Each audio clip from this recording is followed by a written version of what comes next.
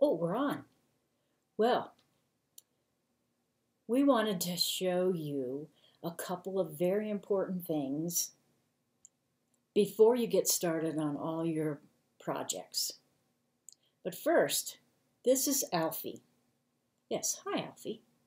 Not to be confused with any other Alfie, because this Alfie we met on the Alpaca school bus, and we've been friends ever since. Yes, good.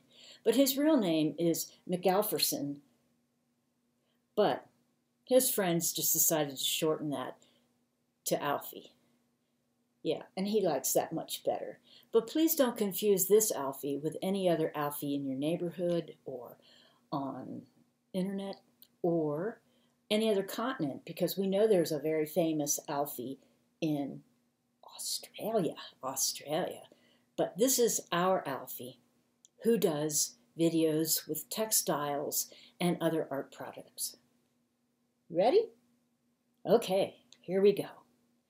The first thing you need to know before you start any of your videos is what is fusing. And if you look at this, it says fusing is iron-on glue. So you need an iron. There's a picture of an iron. And you need some fuse.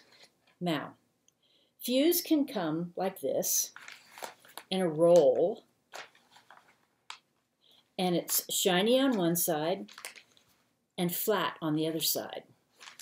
And that means you iron one side first, peel it off, and then iron the other side on. Iron-on fusing can often be confused, with interfacing. You can get fusible interfacing in a plastic container like this, but it's for making fabrics more stiff, stronger. It's not for gluing it together on both sides. So you need to get double-sided. So you can get little packages like this, and this one's extra hold. So that means it's going to be strong. Strong, yeah. All right. Now, let's just show them a little trick.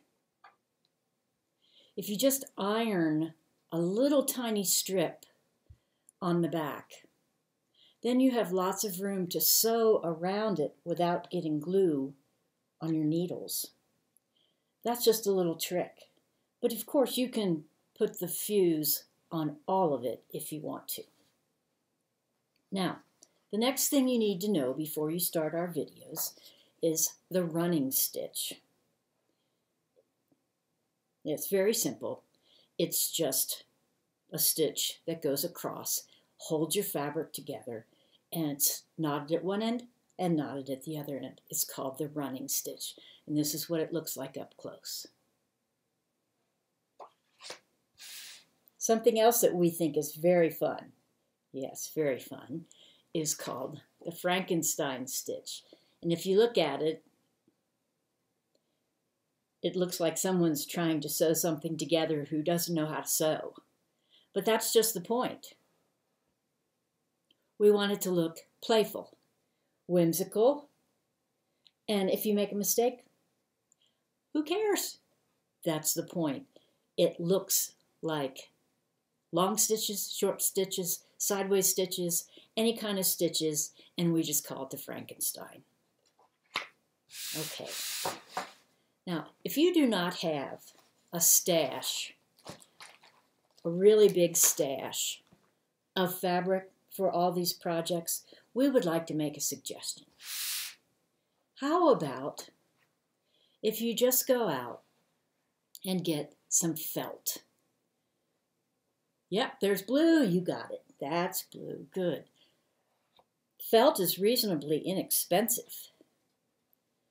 Here you go. There's a little sticker, and it says 33 cents a square. Now, of course, that's subject to change at all times. Right. And if you go someplace where there's a sale, you can get probably even less. And there's so many colors. So many colors. You'll have so much fun with all these different colors and all of the projects. All right, so here we go again. This is Alfie, not to be confused with any other Alfie. We have iron-on fuse that we're going to be talking about a lot in all of our videos. We're going to be doing the running stitch, which is a very simple stitch to just hold things together. And last, we're going to be doing some Frankenstein stitching, which is just very whimsical. All right. Stay tuned, because there's a lot of interesting things coming up. See you soon. Bye.